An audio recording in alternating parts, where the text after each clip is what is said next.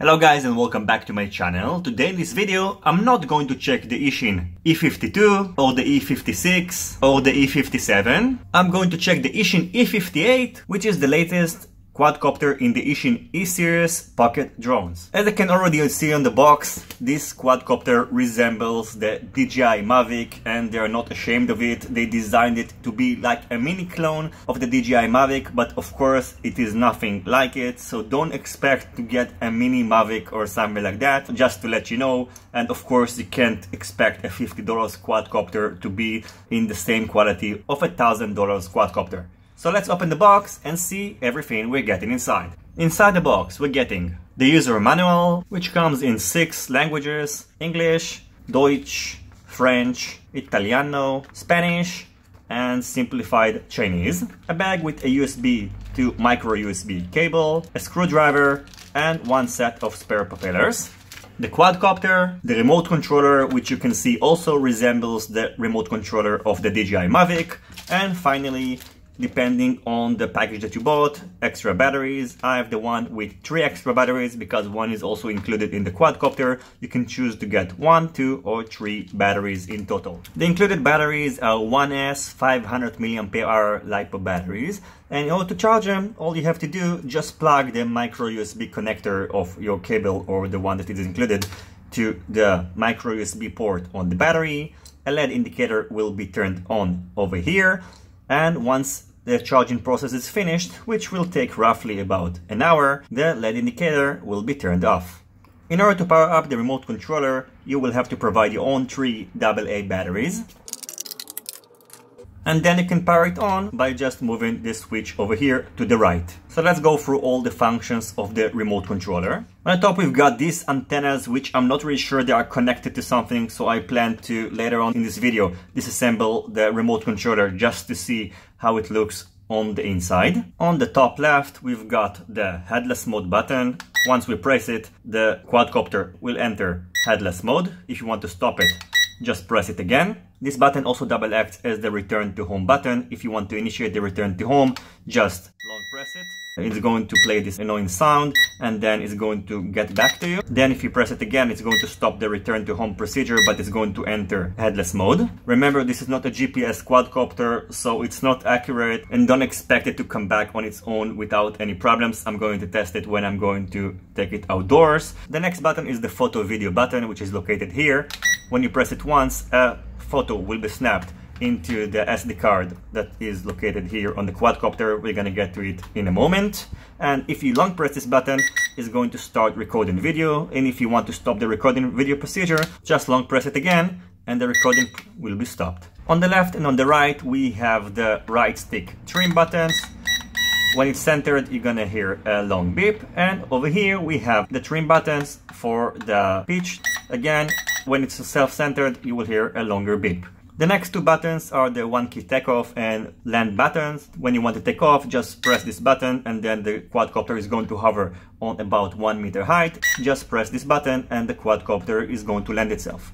The last buttons are the flip buttons, which is located here. So in order to perform a flip, you will have probably to press it and then tilt it to the direction of your choice. I haven't tested it yet, so I need to test it. And the last button is the speed switch. You have 3 options. The slowest one will be indicated by 1 beep, the medium by 2 beeps, and the fastest mode is going to be indicated by 3 beeps. In order to recalibrate the quadcopter, just hold these sticks to the bottom right, and then the quadcopter is going to calibrate itself. On the bottom of the remote controller, we have this slot that will enable you to accommodate your phone. My Galaxy S8 Plus could barely fit inside, so I think it can accommodate phones with up to 6-inch screen, of course depending on the side of your cover as well. Now let's take a look on the quadcopter. Unfolding the quadcopter is done by first unfolding the front 2 arms, then unfold the back arms. On the top, we've got the on and off switch. In order to turn it on, just long press it for about 2 seconds and then it's going to turn itself. On the back we've got a LED indicator and also 2 LED indicators on the front. Now it's flashing because the remote controller is not connected. On the front we've got the camera. When you buy this quadcopter you have 2 options. You can buy a 2 megapixels camera or 0.3 megapixels camera, which is a little bit cheaper, and the one I've got is the 2 megapixels camera. Over here we can find the micro SD card. It can support up to 8 GB of SD cards. And over here we've got the Wi-Fi antenna. In order to turn off the quadcopter, you have to long press this button again for another second or so, and then it will be turned off. And in order to extract the battery, just pull it like that, and then you can change it with another battery. The weight of the Eachine E58 is 94.3 grams, and for example, the E56 weighs 85.5 grams, and the Eachine E52 weighs 86.5 grams, so the Eachine E58 is the heaviest quadcopter in the Eachine E-series quadcopters. Now I forgot to show earlier when I unboxed the contents of the box that you also get these propeller guards. In order to use them, you don't have to use any screws, just slide it on the bottom of each arm, and it looks pretty stable, and I think it's a pretty convenient way of using the propeller guards. They are pretty light, and they add only extra 4 grams to the total weight of the quadcopter, but in my test outdoors I'm not going to use them anyway. Like the rest of the Eachine E-series quadcopters, the Eachine E58 can be controlled also by an app through its Wi-Fi module. So in order to control it, you will have to download the JY-UFO app, either from the App Store or from the Google Play. Then after you finished downloading the app, just turn on the quadcopter. Then you will have to connect to its Wi-Fi network. So you can see we have the Wi-Fi 720p. It takes about 20 seconds after you turn on the quadcopter for the Wi-Fi network to be discoverable. So then just connect to it. It's not secured with any password of any sort. After it's going to be connected, just open the app, then hit play, and you can see that we're seeing the picture. And the picture quality is actually not bad at all, but like all the Wi-Fi enabled quadcopters, it's not so convenient to fly FPV because the delay is noticeable, and as you're getting far from your device, it will only get worse. So over here we have the normal control buttons. We can turn on and off the navigation switches. We can use the gyro in order to control the movement of the quadcopter. We can set the rate between 30, 60 and 100%, which is the highest. We can start to record video on the device itself. This is not the button that will enable recording on the SD card of the quadcopter, and you can also take a snapshot by pressing this button over here, and again the photo is going to be saved to the device. In order to take off and land, you will have to press this button, and then you will have to press this button, and then it's going to take off. And if you want to perform an emergency stop, just press the stop button. In addition, you have this microphone button that will enable you to control the quadcopter with your voice. When you press it, you can initiate a voice command. You can say forward, backward, left side or right side, and then it's going to be controlled. I'm not sure if I'm going to test it in this video.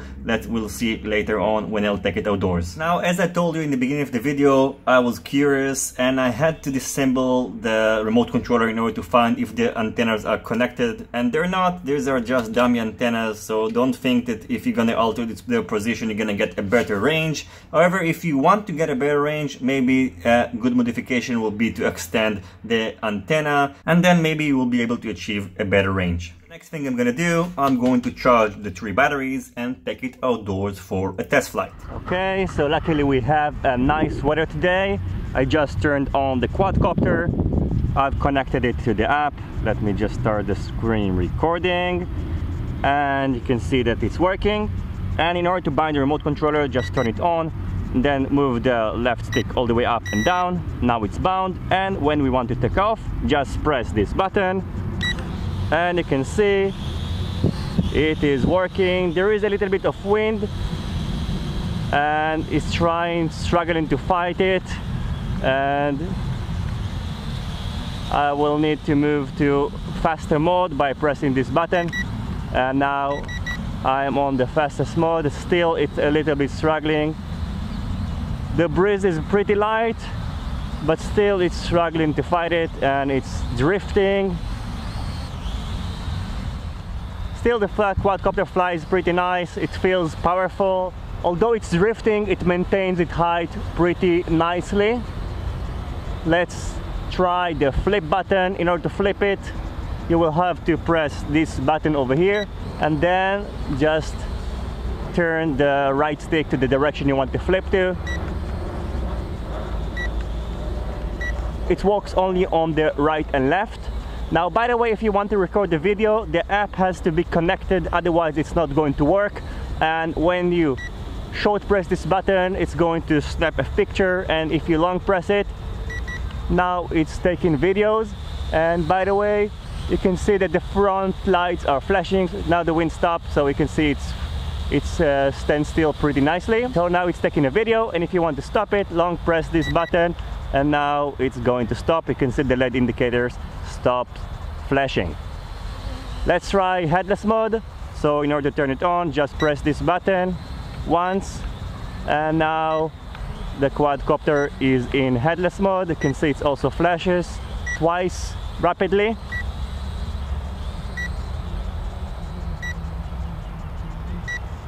And you can see it's still connected. Let's check its range.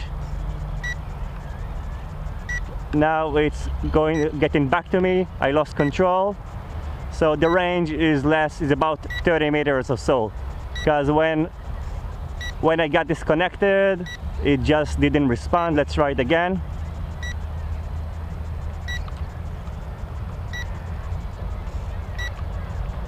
So it's not responding, and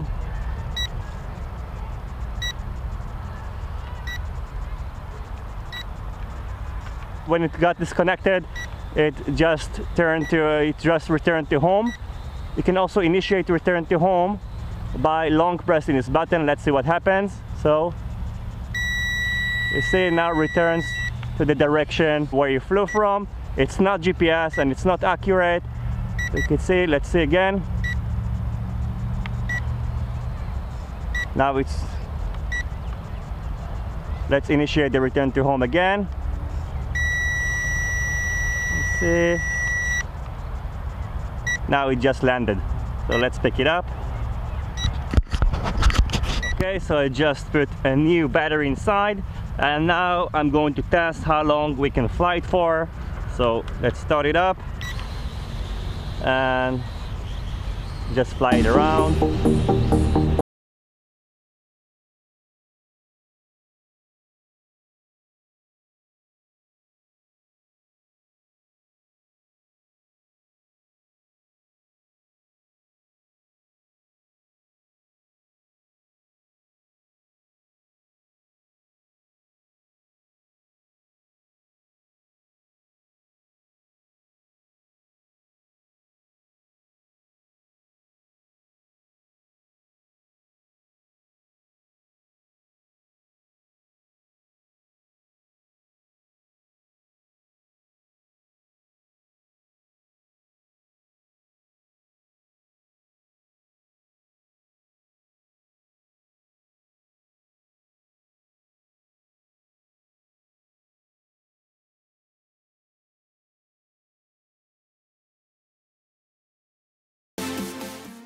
So it just landed itself after about 7 minutes of flight time, and I flew it a little bit aggressively in the wind. So let's get back home and see the footage, and I'm going to take it again for a test flight and record the HD video on the SD card because the other one was faulty. So let's take it for a ride.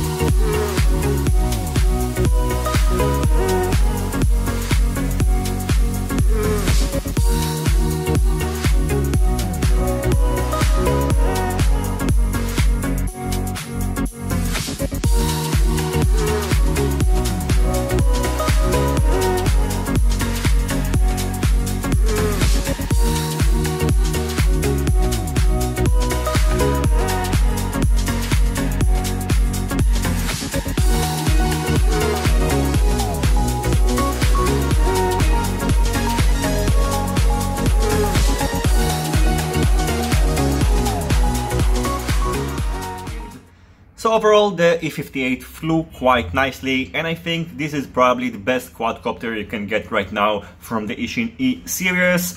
It is not expensive, and I think that it's suitable for a beginner who wants to practice flying. However, it's not very suitable for FPV. You could see that the FPV was in delay, and I plan to modify this quadcopter to accommodate a 5.8 GHz video transmitter and also modify the remote controller in order to extend its range, and then maybe it's going to be a better quadcopter for FPV.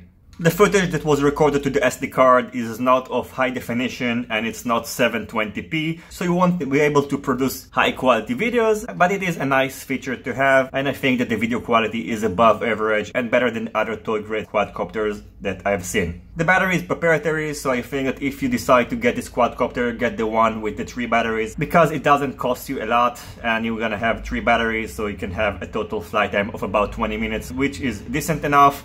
So you can take it outdoors and practice flying without having the need to go back home and recharge the batteries. Now, I've got a small treat for you. I'm going to give away 2 of these quadcopters, one over here on YouTube. All you have to do, just subscribe to my channel if you're not already subscribed, like this video and leave a comment down below, and you're going to be included in the draw. I'm going to reveal the winner in the next month or so, so stay tuned and watch my videos and I will tell you when the winner is going to be revealed. The other quadcopter is going to be given away on my Facebook page. I'm going to put a link down below so you can enter twice. One to win the quadcopter over here on YouTube and the second one on my Facebook page. As always, I thank you for watching my video. I hope you enjoyed it and you find it useful. Feel free to ask any question about this quadcopter, and I'll see you on my next videos. Goodbye.